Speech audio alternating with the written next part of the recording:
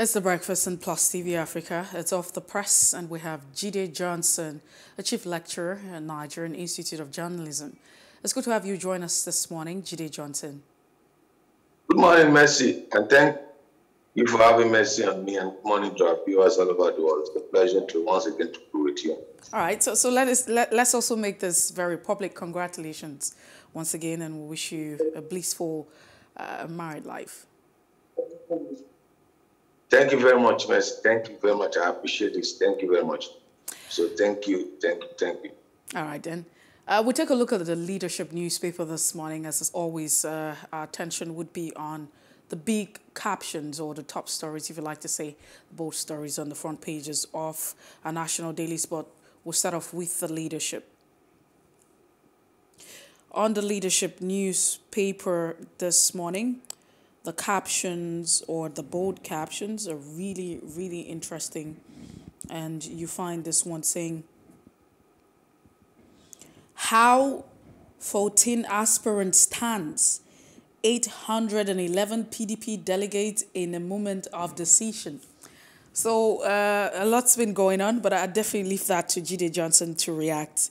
It feels like your choice of becoming anything is to become a delegate in Nigeria. Manifesto, Yahaya Bello leads aspirants in Channels TV ratings. Okay. And just away from that, APC primaries, Buni, Sanwo-Olu, Matawale Zulum, Abdulrazak return unopposed. The headlines this morning, not so much on the leadership. But moving away from that, you have the Punch newspaper. And on the Punch newspaper, governorship primaries, fresh crisis hit APC factions. Boycott polls, threaten suits. Lagos aspirant protests exclusion. Sanwo-Olu, Abiodun, Omoagege, Matawale. Others win. Abe, Ogun, Sokoto aspirant alleged fraud and threatened suits. Kiyamo, others absent. The writers you find underneath the bold caption on the Punch newspaper this morning. Tinubu, Kwankwaso, Ekweremadu may lead regional parties. CBN defends Naira with $3.4 billion in 2 months. That's what you find. There's also an editorial this morning. I'm sure you want to check that out. But away from the editorial, manufactured goods trade deficit hits 2.6 trillion naira despite forex shortage. 63 million technology devices sold annually in Nigeria. This is a report from the NCC. 63 million technology devices sold annually in Nigeria. PDP gets parallel government candidates in Ogun, Kano, and Akwa Ibom. I will ensure Nigeria exports fuel in 2 years. Bakari is quoted, one of the presidential aspirants, Tunde Bakari. Buhari attends AU summit in Malibu, and you find APC primary court decides Jonathan's fate today. Ex-president gets Weaver. And I can't share money like other aspirants, says Umahi. Maybe just like Shehu Sani, who said, he got just 2 votes because he didn't share a dime. Even 22 votes, he didn't really give money to anybody. JAM withholds 69 UTME results, screens 27,105 again. PDP gets parallel government candidate in Ogun, Kano and Akwa Ibom. I feel like we took that already. And police arrest 43,329 kidnap robbery suspects in just in 1 year. Abakari seeks fresh bail and claims threat to life. But you also have a report saying Abakari is doing very great and there's no threat to his life. Well, that's the much on the Punch this morning. We move our attention from the Punch and let's take a quick look at the Daily Independent. Ongoing party primaries, a mess. Goodluck Jonathan is quoted, says They can't be used to elect president. Governor, senators, orders. Okay. Abakari alleged threat to life and seeks bail. Section 84, subsection 12, Supreme Court reverses judgment on Buhari AGF suits. FCT minister orders reopening of the Dede building material market. APC governorship primaries skewed. A charade aspirants say Abiodun, Kole and Yahaya Omoagege Zulem, Sonwo-Olu Buni, others pick tickets. Federal government and state local government share 656.602 billion naira for April 2022. Abacha clinches Kanu PDP gubernatorial ticket. You also have bandits kill 3 Niger PDP delegates as Katinga emerges party flag bearer. Federal government mounts surveillance to prevent outbreak of monkeypox. Okay. We also have the Nation newspaper this morning. Just before we have Jide Johnson share his thoughts on which of the headlines interest him. On the Nation newspaper, how Sonwo-Olu, Abiodun, Abdurrazak won ticket. Clean sweep for governors, APC holds governorship primary, INEC only result of monitored polls accepted. So you have 2 riders underneath the bold caption that talks about Sonwo-Olu, Abiodun and Abdurrazak winning ticket. Underneath it says, clean sweep for governors, APC holds governorship primaries. And INEC is saying only result of monitored polls are acceptable. And just before that, or after that, you have man laments effect of interest rates hike. Manufacturers Association of Nigerian Sultan fresh out and prosecute, or fish out, I beg your pardon, and prosecute on non-gunmen. I did not abandon youth service, or do I insist and primary monetize a mess, says Jonathan. Primaries monetize a mess, says former president of the Federal Republic of Nigeria.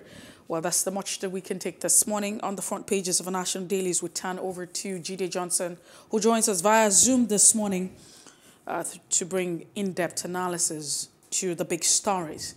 Jide Johnson, it's good to have you join us this morning. Thank you, Mercy, and let's have a Zoom. Thank you. Okay. Well, the deadlines are interesting, and 99% of the deadlines centered around the party primaries going on, but with particular emphasis on PDP and APC's primaries, because these are the 2 major parties that will likely control most state government, local government, and federal government come 2023. However, both are bedeviled with the same crisis. Let's start with the headline in the leadership. Said our 14 aspirant stands. 811 PDP delegates. 811 people, really what you call delegates, determine who will become the flag bearer of PDP and likely will become the flag bearer of APC. Come 2028, less than 1,000 people.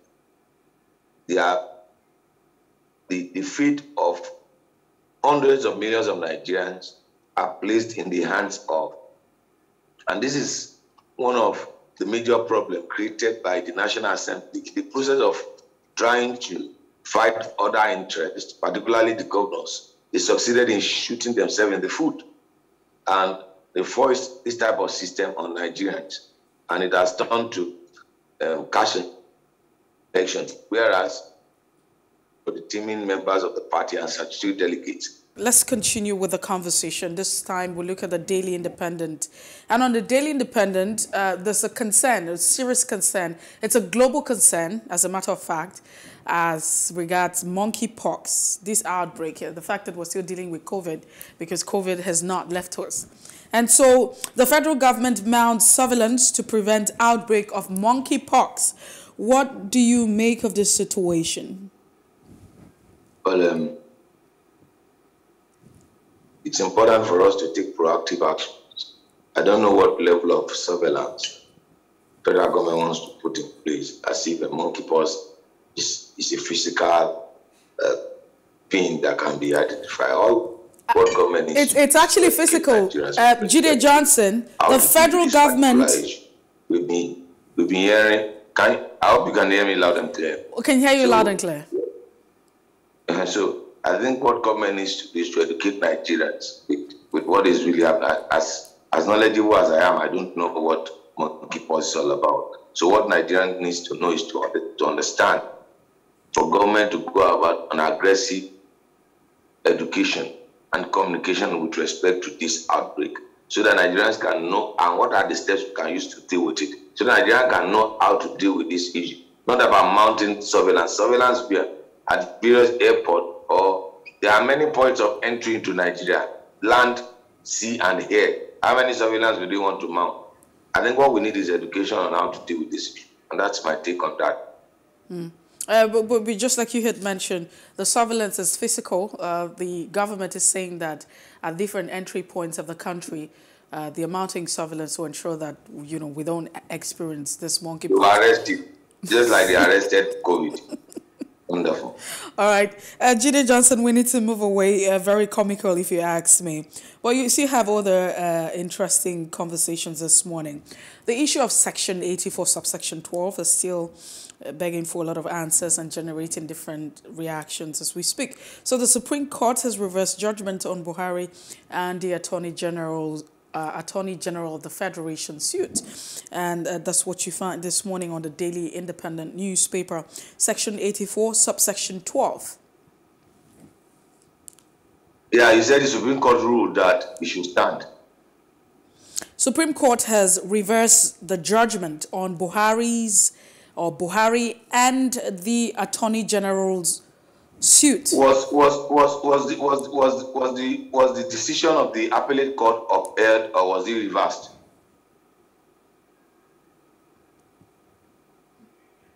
Mercy. Yes, I can hear you. Mercy.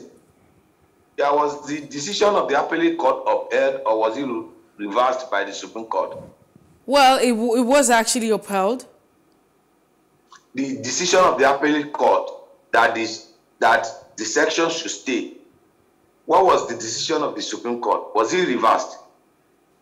Well, the details are not very clear, still very sketchy at the time.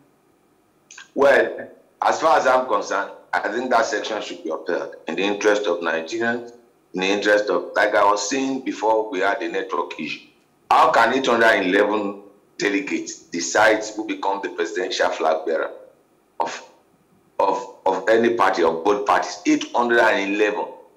That is already monetized. And that's why Goodluck said something positive cannot come out of it. It's heavily monetized. So if I give 2 million to each of the delegates, or someone gives 5 million to each of these delegates, or someone gives $1 million to each of these delegates, that means that anybody can buy himself or herself into the presidency. So there is a need for us to uphold that section that gives room for statutory delegates of the party to participate. You should have close to about 3,000, 4,000, or 5,000 delegates voting in national election.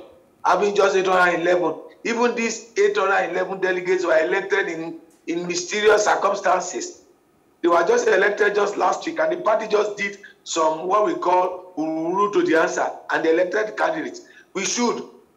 Can I ask you, do we even know the profile of these 811 delegates? Do Nigerians know the profile of the 811? Ordinarily, we should know these delegates should have been known at least a year before the election. Even if you are going to use this 811, you have known them at least a year before the election. We know their profile. We know everything about them. I'm sure if you check the profile, until now, most of these delegates are unknown because the lists are not yet out. You could see even from the gubernatorial primaries that was held yesterday, we are having in Kano, in Akwa Ibom, in Ogun. We have parallel gubernatorial candidates. Imagine. And in some states, in Delta, some withdrew from the process. We saw a situation whereby a presidential aspirant withdrew from the PDP's convention, where a gubernatorial aspirant said he's not ready to give any delegates money, and he got 2 votes. So is this the process we want to use to bring in place the next level of public administrator come 2023? So that's why that section needs, in the interest of Nigeria, the Supreme Court needs to work in the interest of Nigeria, not in the interest of the Attorney General, who had to mortgage his own presidential and his own gubernatorial ambition because he didn't want to leave the office of the Attorney General of the Federation just for 1 year. And in the process, another person has emerged as a gubernatorial candidate of APC in Kebbi State. Well, let's move away from that. You have on the Punch newspaper, governorship primaries, fresh crisis hit APC, factions boycott polls and threatened suits. We're talking about the ruling party now. And if we're having this at this level, what becomes, of the elections in 2023? Your thoughts? Now, it shouldn't be surprising to you. It's not only APC that was there with the faction. You could see that in Enugu State, Ekweremadu was shut out. In Abia State, I remember Abaribe was shut out. In many states like that, because it's the election of delegates, and it is the delegate list that the National Working Committee of the party. Let me tell you for a fact, the elections are already determined before you even go to the polls. One, because there is a list that comes from the National Working Committee, and whichever faction the National Working Committee works with, actually wins the election. So the election has already been determined before you even go to the polls. If you know how delegates election works, if you are in the political circle, you know what we call delegates. We call it delegate. Now, we call it delegate. In Lagos State, whereby some factions are claiming that they were shut out of the primary. So it is what characterizes delegate election compared to open, even if you have open primaries, because our parties themselves are not democratic in nature. When did APC had its national convention? When did PDP had its own convention? Its convention to elect its national leaders. PDP had theirs last year. APC just had theirs just about a month or 2 months ago. And you're expecting something positive to come out of it. It's a charade. What we have is not democracy, it's a charade. Because the party themselves are not democratic in nature. So what we have, what is foisted on us is not democratic, but autocratic rule. And that's why when they come into power, they become more autocratic and despotic, because they came in through autocratic and despotic means. How can you explain to me we are less than 600 or 700 people will gather to elect who become the gubernatorial candidate, and then the list, nobody's aware of the list until the day to the election, and the list is given by the National Working Committee to the electoral panel to come and elect the governor or what have you. Look, there will be a lot of litigation concerning this election, concerning this power. There will be a lot of litigation. But I can tell you for a fact. All right, but what do you make of the fact that you also have on the nation that Sanwo-Olu, that's the governor of Lagos State, Abiodun Abdulrazak, winning the ticket, and it captions that this might just be a clean sweep for these governors as APC holds the primary. It feels like it's going, a little bit very soft on the other side, for the APC. Well, the narrative of the nation, if you check the headline of other newspaper compared to the nation, the narrative of the nation newspaper will go in the direction of APC for now. Hopefully, if their principal did not get the ticket of PDP presidential ticket, you will see that the narrative of the APC will change. They'll become more combative and more aggressive in their approach. So that's how they will be favorably disposed towards reporting APC in the positive light now. There were 3 gubernatorial candidates in Lagos. Sanwo-Olu was not the only candidate. He was the only candidate that was allowed into the convention center. For Zulu, we know he returned unopposed, and for some of the governors, they returned unopposed. But it was not the same in Delta. It was not the same in Kano. It was not the same in Enugu and the rest of it. So let's wait and see what comes out of the primaries, but I can assure you there will be a lot of litigation. You could see that in one of the writers of the newspaper said that APC factions threatened suit because they were shut out of the primaries. So what do you also make of, the thoughts of the former president about the ongoing party primaries? And he's saying that it's a mess. That is a mess. But there's also, yes, it's a mess, but there are also speculations and, conversations saying that he might just also be, on the table for the APC. How do we explain his comment? If he's still as APC candidate, he will lose woefully. It's like a dog going back to his mom. He will lose, I can say it for a fact. Jonathan will lose the election, mean election, woefully. Because a lot of Nigerians, all what the opposition is to recreate the APC campaign of 2015 against it. It's just very simple. Elections are won based on, not based on programs per se, they are won based on sentiment. Because it is the mass that determines the election, and is that votes in the election, but the mass does not have the mind of his own. You have the opinion leaders that shape the thoughts and the direction of what the mass will think about, and the mass will think in that direction. But I can tell you for a fact, if APC should try that, APC have succeeded in shooting themselves in the foot, because they are the ones that dug the grave of Jonathan, and Nigerians will help them to push him further into the grave. But indeed, what he said is a self-fulfilling prophecy. The primaries is a mess.